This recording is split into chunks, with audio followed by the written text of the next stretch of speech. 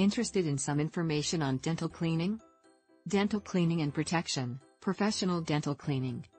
Even if you brush and floss your teeth faithfully, it is important that you have a professional dental cleaning on a regular basis. After a thorough cleaning, your teeth will feel smooth and clean, and they will probably look a lot brighter. The main goal of dental cleaning is to protect and guard your health by taking steps to prevent tooth decay and gum disease. Why is it necessary? Because over time, teeth tend to build up a layer of plaque, a sticky, bacteria-rich film, and hard deposits, called tartar, or calculus, that are very difficult to remove without special tools.